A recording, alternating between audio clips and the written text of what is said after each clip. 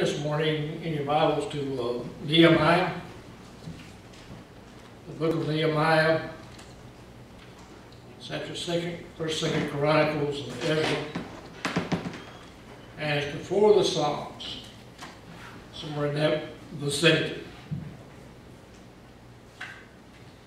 We're going to begin to read this morning in the first verse.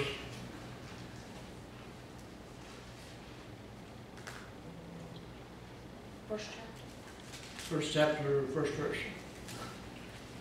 This morning I'm going to preach on the subject of the sword and the trowel. The first time I was introduced to Charles Spurgeon and knew that there was a movement abroad in this country to begin to preach Reformed theology from the Reformation, I picked up a little magazine, paper magazine that I had, a little newsletter that somebody had given me at some time, and it was in my office over there, and I looked at it and it said, "The Sword and the Trowel." And that was the name of Spurgeon's newsletter that he sent out on a weekly or monthly basis. And I never really researched to find out why he named it that particular name. And I still don't know. But I know this morning that as we bring this message, at the end of the message is going to be a scenario where you could say that this magazine was named after the sword and the trowel. In other words, the tools that are used to work and to build buildings and to take plaster and put between the bricks. And if Wayne Nichols was here this morning, we'd let him give us an illustration. He was in Howard's store the other day, and he was telling everybody that they used to grab the bricks from one end of the finger up their shoulders when they were taking them to be laid. And he said, "I one time took 90 bricks on my right arm." And you can believe that if you want to. But knowing Brother Nichols, it may have been an exaggeration. But Nehemiah is an interesting character. He was in exile. He was a high official of the king of Persia. And yet he was Jewish. So he began to see that there were problems in Jerusalem. They had been in exile for a long time, and they had begun to return to Jerusalem, some of the Jews back in the Old Testament. Now, the Jews that went there wanted to rebuild Jerusalem. They wanted to rebuild the temple and continue the worship of their God. They'd been in exile in a foreign country for a long, long time, and they weren't really able to worship as they wanted to worship. And as God so often does, in His providence, He placed them in a situation where that this king began to be friendly to them. God hardened the Pharaoh's heart when He sent Moses to him, and that was not a good result for Pharaoh. This particular king, he made to have warm feelings for the Jews. And God will take situations, and He will move in people's lives, and He will influence things in people's lives. Because He is a creator. We are creatures, and we all belong to Him. And there's a very low view of God in this society today, because even in the church world, in the charismatic aspect of it in particular, God's looked at as a a handy tool or a celestial Santa Claus who's supposed to take care of all of our needs, to make us happy, to make us wealthy, to make us wise. And that's what the purpose of God is. The purpose of God is, being the Creator, is to do according to His will at the goodness of His pleasure. We are so haughty, we think we're above God, and we think we can dictate to God. But we don't know who God is in reality. God is the great Creator. He owns all of His creation. He is in possession of it. It belongs to Him. And He can do what He would like with His creation. And He is a being who also has mercy, and He has grace. Or else we would not be sitting in this place today if God had not had mercy upon us and if God had not loved us. But the Jews were isolated. They wanted to go back to Judea. And so Nehemiah had a burden to go back. And in the first chapter, the first verse, it says, the words of Nehemiah, the son of Hachaliah, and it came to pass in the month Chislev, in the 20th year, as I was in Shushan, the palace, that Hananiah, one of my brethren, came, he and certain men of Judea, and I asked them concerning the Jews that had escaped, which were left of the captivity, and concerning Jerusalem. And they said unto me, the remnant that are left of the captivity there in the province are in great affliction and reproach. The wall of Jerusalem also is broken down, and the gates thereof are burned with fire. So he got a report from Jerusalem, and the report was not a good one. The country had been overrun. There were people in disarray. The temple had been practically destroyed. The gates had been broken. And so Nehemiah became sad for Jerusalem. Now, we understand this morning that I'm going to do something a little different. I'm going to preach the story of Nehemiah and the wall. And then I'm going to take elements of that story in the Scripture, and I'm going to compare them with things which are similar in the New Testament, in particular concerning Jesus. Now, let me say immediately before I get into the sermon, I'm not going to say this morning that everything that I compare is going to be prophetic. Every comparison I make does not mean that this New Testament prophecy is fulfilled by what I read in the Old Testament. That's not my purpose.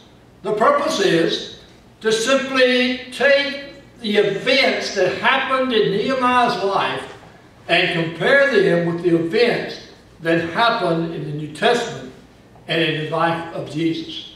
No exegetical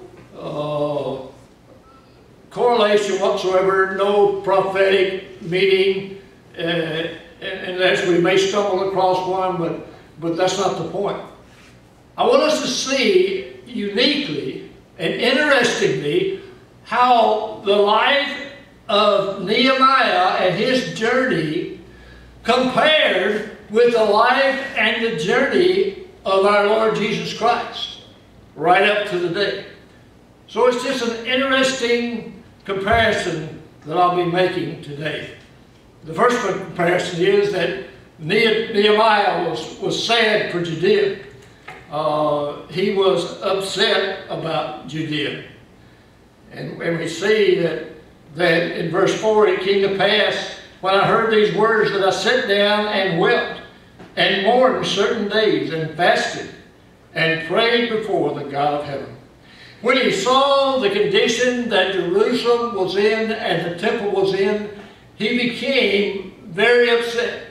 And he became very disillusioned, and he wanted to do something about it, and he wept. Because it was important to him. It was important to him to go there and worship God. It was important to him that his people have a place to worship God.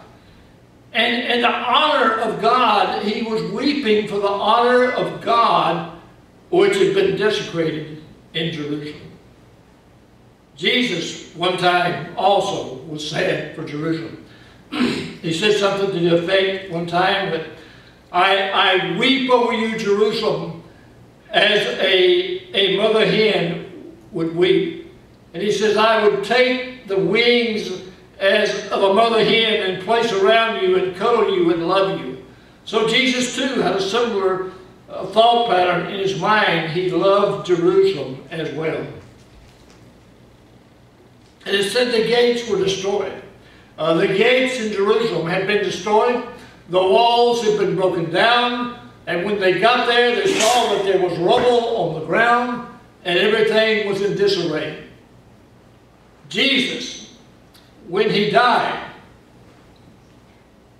had another wall that was really broken down. It wasn't a wall made of stone like in Nehemiah's time, but it was a veil in the temple. When Jesus died, the veil in the temple was rent from top to bottom with an invisible force by the hand of God.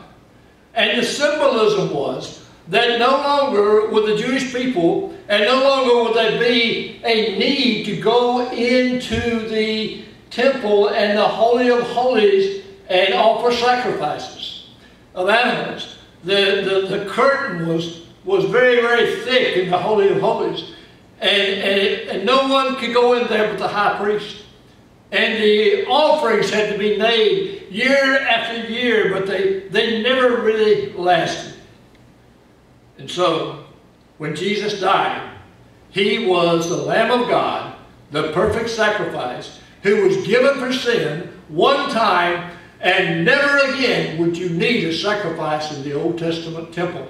Never again would you need the sacrificial system in the past. Because that system had in its makeup the sacrifice of animals which were not perfect.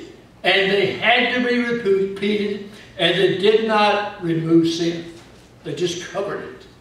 But when Jesus came, he removed sin once and for all for his people forever. And there'll never need to be another sacrifice again. The middle wall of petition. And then I want us to read in the second chapter, if you flip over. I want us to read verses 1 and 2. Nehemiah. And it came to pass in the months of Nisan, in the 20th year of Artaxerxes the king, that wine was before him. And I took up the wine and I gave it unto the king. And now I had not been before time sad in his presence. He was waiting on the king. And he waited on the king often. But he was always happy. He was always pleased. But his heart was heavy on this particular day. Wherefore the king said unto me, Why is thy countenance sad, seeing thou art not sick? This is nothing else but sorrow of heart. And then I was sore afraid. He became fearful that the king noticed his countenance. And then we look at verse 4. Then the king said unto me, For what dost thou make a request? So I prayed to the God of heaven. And I said unto the king, If it please the king, and if thy servant have found favor in thy sight, and thou wouldest send me unto Judah, unto the city of my father's sepulchre, that I may build it. So he found favor in the eyes of the king. God had moved upon Artaxerxes, and he had given him a tender feeling toward Nehemiah, and he loved Nehemiah. And he asked a favor.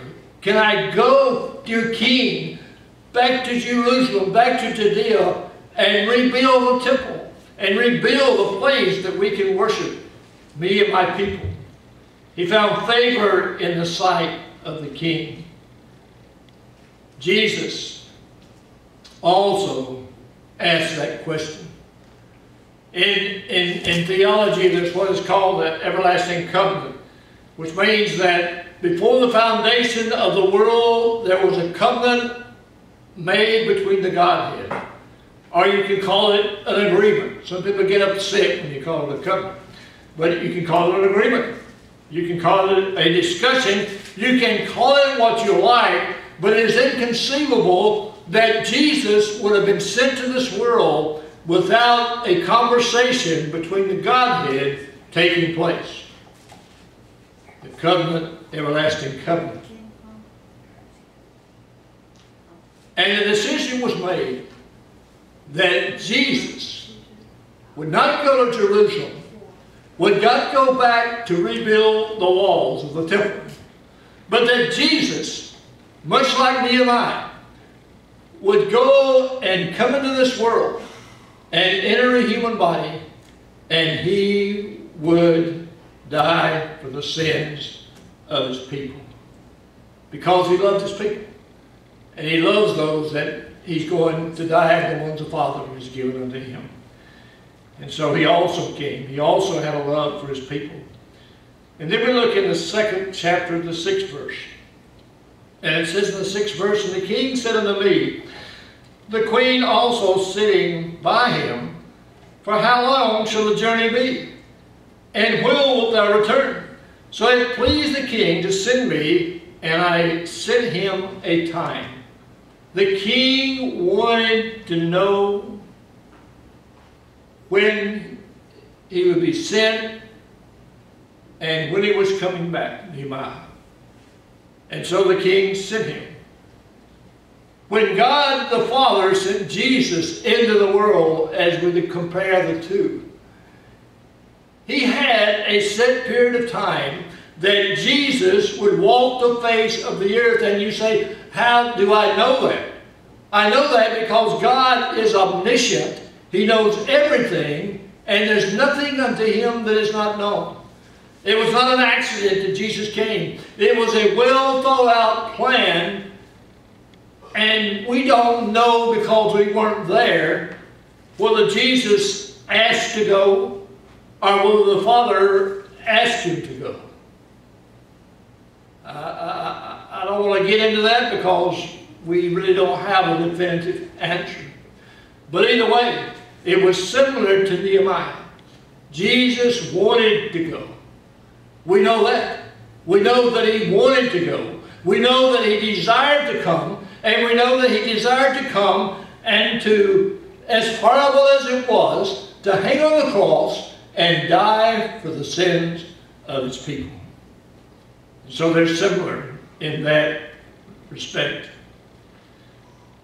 Then we see in the 7th verse of the 2nd chapter, "Moreover, I said unto the king," Nehemiah speaking, "if it please the king, let letters be given me to the governors beyond the river, that they may convey me over till I come unto Judea."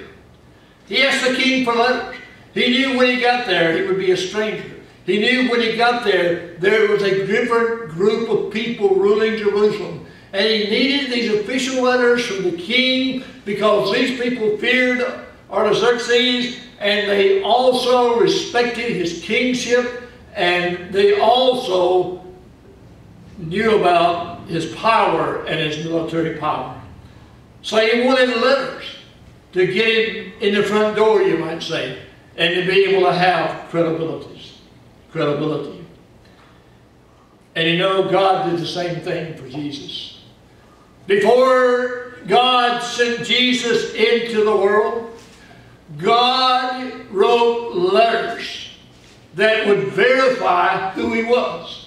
He wrote letters and books which would give Jesus validity when he got here. He wrote letters and books which actually prophesied and said in the future in advance that in the future, my son is coming, and the Messiah is coming, and when he does, receive him. And they're written all through the Old Testament of this book. The entire Old Testament, in essence, was looking forward to Jesus and his coming. He wasn't well received. Nehemiah, we found out later, wasn't well received. The people there hated him and they resisted him. And neither was Jesus well received. Can you imagine that the sovereign God of the universe wrote letters to the Jewish leaders and everyone else, and us too, that his son was coming? I'm sending my son to you. If we wouldn't be an email, but we know today that Wade and Renee are here. And we know that they probably corresponded with Jack and Henrietta and others in Howard before they came. And Henrietta probably said, I've got a house, in case you don't know, where you can probably stay when you come. And there was the communication. But when she saw that her son was coming, and when she saw that he was bringing his wife, who she loves, and Renee, then she prepared the place. Believe me, she's prepared the place many, many times for many, many people. And probably hundreds of people. But she was glad that they were coming. She responded. She didn't treat them the way that the Pharisees and the Jews treated Jesus. She didn't treat him the way that the Israelites, his own people, treated Jesus. She did not treat them the way that people today in our culture treat the Lord Jesus and look upon him. His enemies, those that are his enemies. But she received them with love and thanksgiving. And when we found out they were coming, we received them with love and thanksgiving. And so, Jesus was not well received, and neither was Nehemiah. And then, if we look at the 2nd chapter and the 9th verse, it says this: Then I came to the governors beyond the river. He's in Jerusalem now, in Judea. And they gave him the king's letters. He came to the rulers who were in charge of Jerusalem, and he gave them the king's letter. Now the king had sent captains of the army and horsemen with me. He's telling the story. And Nehemiah arrives in Jerusalem. He gives the king the letters. He has a horseman, and he has the king's men there as protection as he goes. As Jesus entered the world, I believe that he had an army of angels watching over him, watching over Mary, watching over Joseph, watching over the manger where they lay. And they were probably all around him in his own entire ministry, ready to spring into action if he needed them, or if God chose to do that. He's always had his angelic protection, whether he chose to elude them, to use them, or not. And then we go on to verse 10. When Sanballat and Horonite and Tobiah, the servant, the Ammonite, heard of it, it grieved them exceedingly that there was come a man to seek the welfare of the children of Israel. We have throughout the Middle East today nations and countries who do not seek the welfare of the nation of Israel. Amen. They want to destroy Israel so bad they can hardly stand it. Right. Amen. And not only is it a physical dilemma, and a political dilemma, and a military dilemma, but one of the basis and one of the foundation blocks of why this hatred exists is because of a spiritual dilemma, because they serve a different God than the Jewish people serve. They do not serve Jehovah God. They relegated Jesus to being a mere prophet. And their God says to the Islamic nations, go and conquer and make them submit. Kill the infidels. And while you're at it, why don't we go ahead and kill each other? You know, as a war goes on in Syria, you have the Syrians who are aligned with the Shia. You have Saudi Arabia, and you have probably Jordan, parts of Egypt, and other nations who are a different branch of Islam. And they hate each other, and they're trying to destroy each other. That's not a very good testimony for your God. That because Muhammad's kin people got the wrong predecessor or person that took over when he died, you hate each other to this day. But there's a lot of hatred. And not only that, in comparing this with Nehemiah, I would imagine that when Jesus was sent into the world, there was one that grieved. Sanballat grieved because somebody came to do good for the Jewish people. Some things never change. This is my own opinion. This is not basically going to be coming from a verse I'm going to read. But I would imagine that when Satan found out that Jesus was in the world, and I know that he found out by the time that he took him out in the wilderness and tempted him, that he was grieved. Because he knows that's not a good thing. And he began to work in trying to destroy the Lord Jesus. Then we look at the book of Nehemiah again, and we see in verse 11 and 12. So I came to Jerusalem and was there 3 days. Listen, I don't know if there's any prophetic meaning with all this, and I don't know if I've ever seen a scholar say it, but there are a lot of very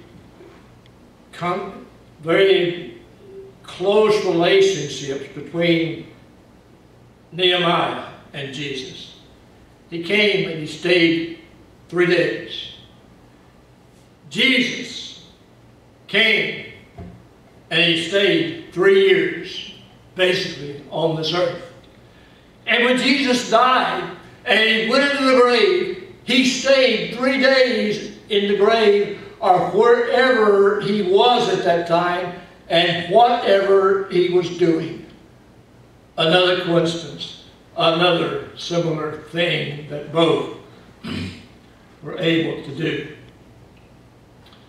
Then we see verse 17, and it says, Then said I unto them, Ye see the distress that we are in, how Jerusalem lieth waste, and the gates thereof are burned with fire. Come and let us build up the wall of Jerusalem, that we may be no more of a reproach. He had a few men with him, and he had come to begin to build the walls. In verse 12 he had said, we have few men except the beast to ride upon.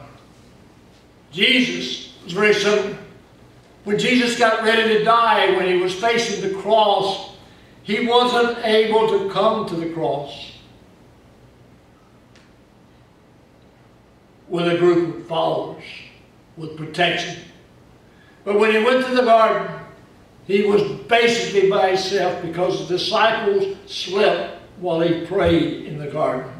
When he went to the hall of judgment, everyone fled except Peter, and then Peter still denied him. He was by himself. And when he hung on the cross, suspended between heaven and earth, he was by himself. And even while on the cross, he said, my Father, why hast thou forsaken me? Because God could not look upon sin. And he was alone, like Nehemiah was feeling very much alone.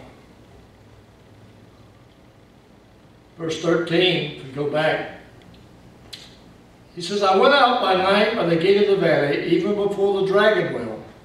We talked about dragons in Sunday school.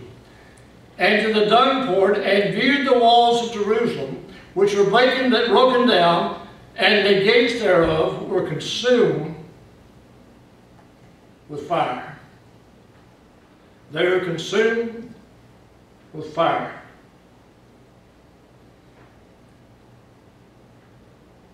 They were in bad shape. Then we see that in verse 19, back to 19, but when Sanballat, the Horonite, and Tobiah, the servant, the Ammonite, and Geshem, and Abraham Arabian heard it, they laughed us to scorn and despised us and said, what is this thing that you do? Will you rebel against the king? So they came there. They were trying to rebuild the walls of the city. They had the letter from the king, the authorization. And yet these guys who were in charge did not want them to rebuild the walls. They did not like them. They hated them. And they laughed them to scorn. And they even said in a verse or two later, if a fox comes along, the fox can even knock down the wall that you're trying to rebuild. They made fun of them. When Jesus, in comparison, hung upon the cross, the people on the ground, some of them cried out, and they said, even before that, even before he went to the cross, Pilate asked them, who shall I release unto you? Because he could release one prisoner. And they all cried out, give us Barabbas, give us Barabbas. And he said, well, what should I do with Jesus, your King of the Jews? And he said, take him and crucify him. Crucify him. Crucify him. They laughed him to scorn. And as he hung on the cross, they cried out and they said, if you be really God, if you say you are, bring yourself down from the cross. And they scorned him and they laughed at him. And they made fun of him like they made fun of Nehemiah. Then we go to verse 20. Then answered I them and said unto them, 2:20. The God of heaven, he will prosper us. Therefore we, his servants, will arise and build. But you have no portion, nor right, nor memorial in Jerusalem. Nehemiah said, we will rise and we will build. And nothing can stop us from building. We will arise and we will build. Jesus, when he rose from the dead, victorious over death, victorious over sin, and victorious over Satan, was victorious, and God gave him authority, and he went back to heaven. And Jesus didn't say this. You won't find this said like this in the Scripture. But in essence, what he could have said, was, I am going back to heaven. I am not going to arise, but I have already arisen from the dead. And I'm going back to heaven not to build walls, not to build the gate of the fly and the donkey and all the other things that Nehemiah was building. But you know what he said? He said, for you that belong to me, I'm going back to heaven. I have arisen. I'm arising to go back to heaven, and I'm going to begin to build. Just like Nehemiah, he said, I'm going back and I'm going to build. And he actually said, I'm going back and I'm going to build. And he said, I'm going to build mansions for you.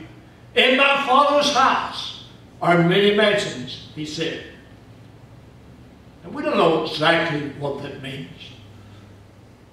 He meant that in the entire universe, which is my Father's house, there are many mansions and planets and everything else. Or he may have specifically meant that he's going to actually build us mansions that we can live in when we get to heaven. But he's there, and just like Nehemiah, he is building. And then very quickly, we continue in chapter 3, verse 1 and 2. Then Elisha, the high priest, rose up with his brethren the priest, and they builded the sheep gate. They sanctified it, and they set up the doors of it. Even unto the tower of Meah, they sanctified it, unto the tower of Hanedel. And next unto him building the men of Jericho, and next to them builded Saccor, the son of Immer. And you look here, and there's a whole complete chapter of different groups of men who are building different parts of the temple.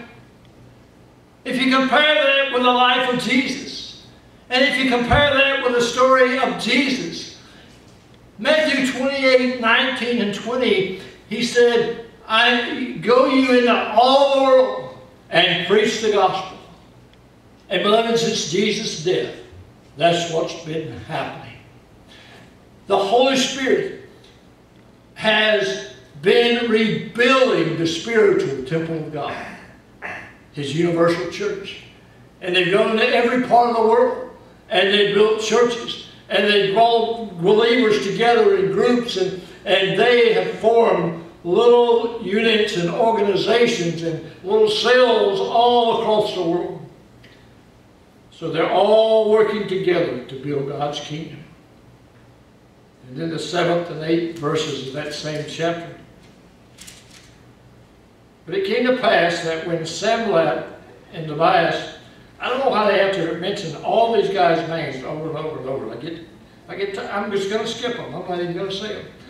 They heard that the walls of Jerusalem were made up, and Jerusalem, and that the breaches began to be stopped, but they were very wroth. I'm supposing that the word wroth means they were very mad and they were very angry. Verse 8, and conspired all of them together to come and fight against Jerusalem and to hinder it. Nevertheless, we made our prayer to our God and set a watch against them day and night because of them. The enemy planned to attack them.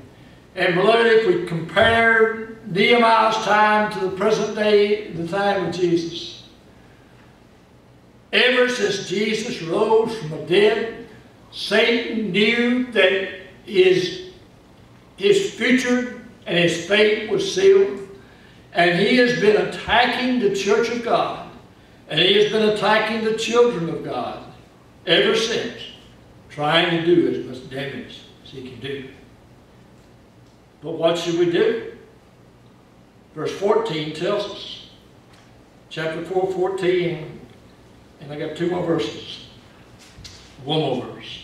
And I looked and rose up and said unto the nobles and to the rulers and to the rest of the people, be ye not afraid of them. Remember the Lord, which is great and terrible. This is Nehemiah speaking. And fight for your brother, your sons, your daughters, your wives, and your houses. But he says, remember the Lord who is great and terrible. The great God of the universe is merciful and loving, but against his enemies and those who are evil, he can be great and he can be terrible. And he will fight against these people. And beloved, he will fight the fight for us. When you get saved and the Holy Spirit comes to live within you, he will be with you and he will watch over you and he will protect you.